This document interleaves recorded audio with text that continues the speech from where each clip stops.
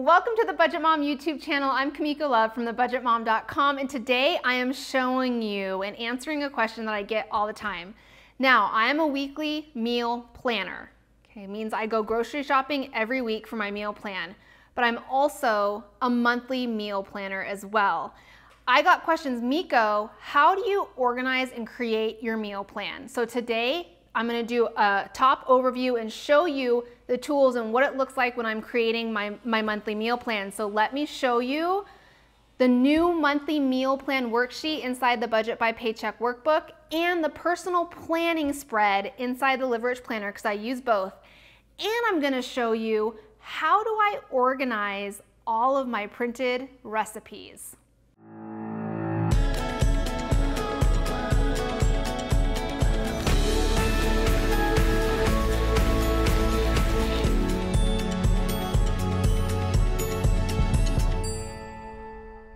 So every single month, I start out with a monthly meal plan spread. Now currently, I am using the full-size Peony Budget by Paycheck workbook. This is a new worksheet inside of the workbook. And you can see I'll flip through December. I'm actually gonna sit down on Saturday and do my December monthly view for my meal plan. But essentially, it's just a blank monthly calendar that looks like this at the end of every month in the Budget by Paycheck workbook. I like starting out with a monthly view because I'm able to plan around holidays, events, or maybe there's an event where I have to utilize leftovers a little bit differently. Thanksgiving is a perfect example of that. We all have leftover turkey, leftover Thanksgiving goodies. I want to be able to utilize that in my meal plan. I was also on vacation in November, so I knew, and I know myself well, the day before and after I get back from vacation, I don't want to cook. Because I don't have any food in my fridge before I leave. And when I get back, I'm tired, exhausted, I want to unpack and get settled back in. I'm not going to want to cook that day. So I'm able to plan around those. Okay, these are takeout days. I'm eating out these days. It can be in my budget. It's in my meal plan. And then I'm able to pick days where I utilize leftovers. Now, especially for Thanksgiving, like we had turkey pot pie soup, leftover Thanksgiving casserole. We did end up, one of these leftover stickers that you see here, we did leftover turkey tacos. So it's just able to plan, and my birthday was November 15th, so I know I'm not gonna be needing to cook that day. It's easier to meal plan and far out in advance if you're able to do it monthly, because you're able to plan around all the different things happening throughout the month.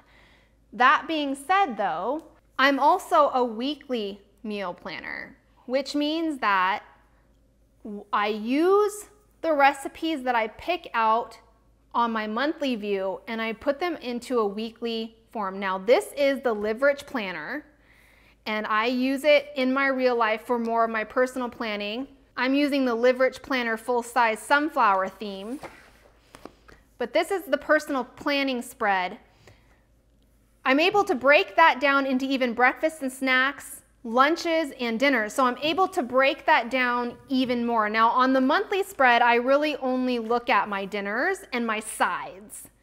In the weekly, I'm able to break that down into lunches, breakfast, snacks as well. I'm able to create a shopping list based on my meal plan for that week. So I go to the grocery store every Saturday. It helps me from things spoiling or having to throw things out. It's just better for me to do it weekly. So I'm able to create a shopping list from this weekly meal plan that came from my monthly meal plan. Now, a lot of people say, Miko, that's too much work. I don't want to do all that. But think, once you have your monthly meal plan done, all you have to do is create that shopping list and go.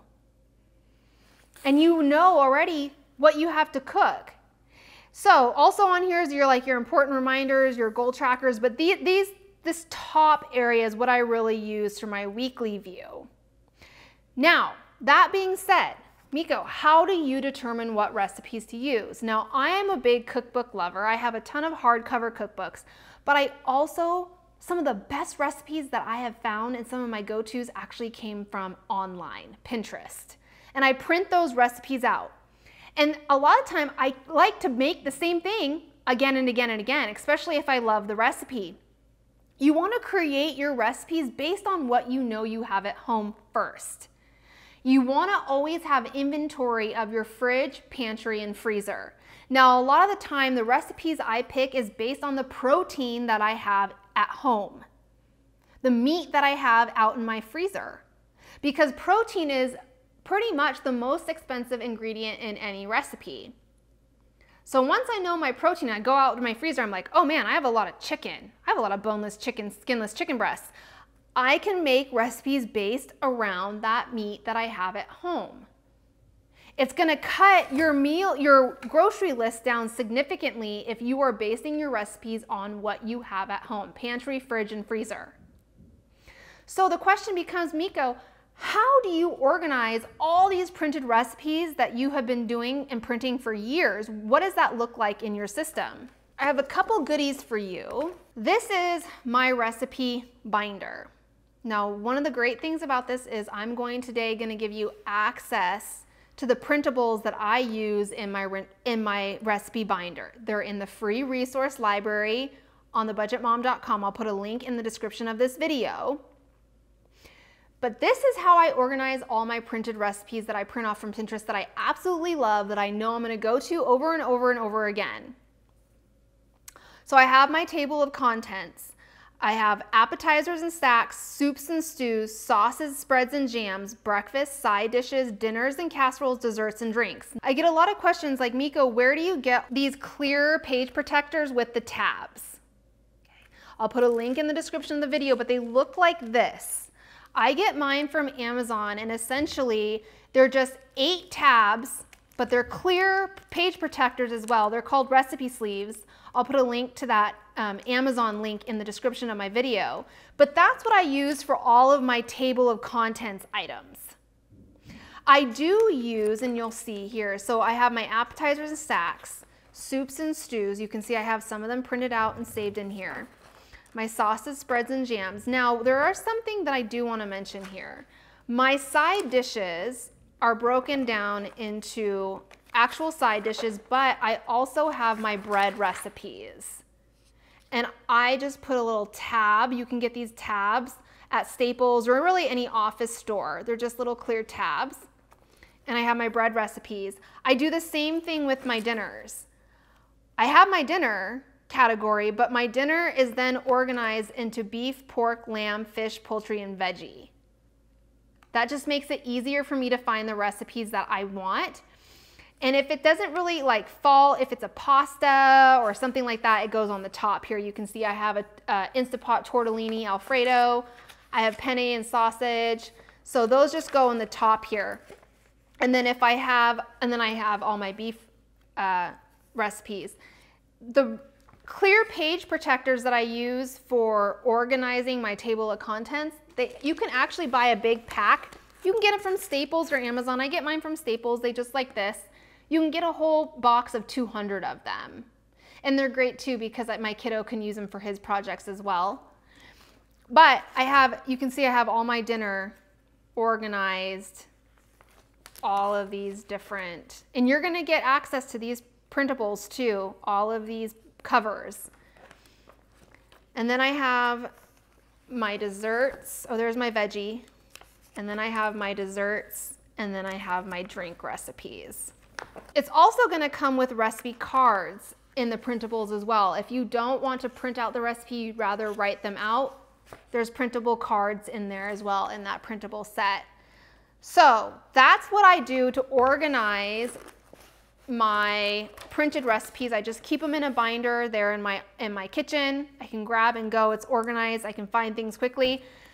So remember, I start with my monthly view. I go through my inventory, my pantry, fridge, and freezer, come up with my recipes. Of course, all planned around what's happening in my real life. I organize that into a weekly view, weekly grocery list, and then my printed recipes, that's how I organize that. Starting out with this monthly view really does help me stick to my meal plan. So, have you ever done this? You created your meal plan, you went to the grocery store, bought all your ingredients, you know exactly what you're gonna make, you go out throughout the week and you realize you don't wanna make what you planned on your meal plan. I think we've all been there. For me, the reason we put the monthly meal plan view inside of the Budget by Paycheck workbook is because I felt like meal planning is such a huge part of the budgeting process.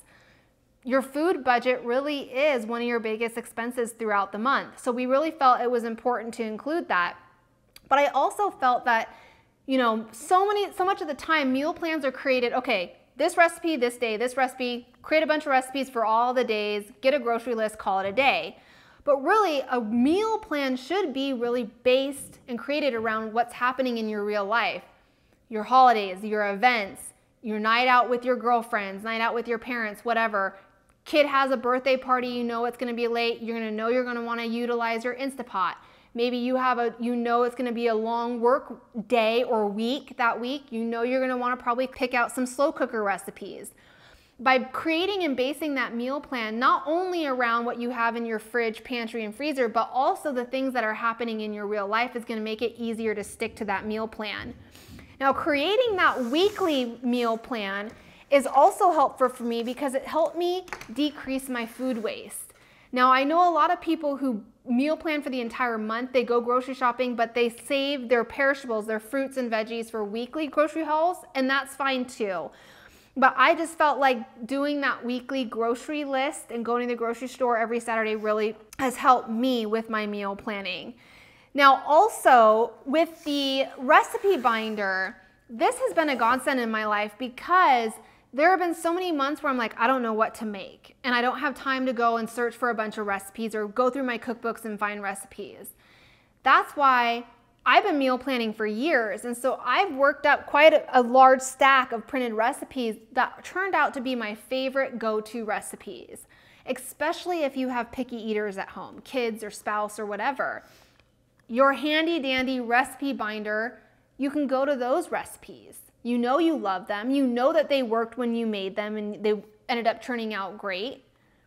So that's what I love about having my printed recipes organized and easily accessible. So on the months that I don't feel like picking out recipes, that's why I kind of feel like these subscriptions, these monthly food subscriptions where they give you a meal plan, don't really work.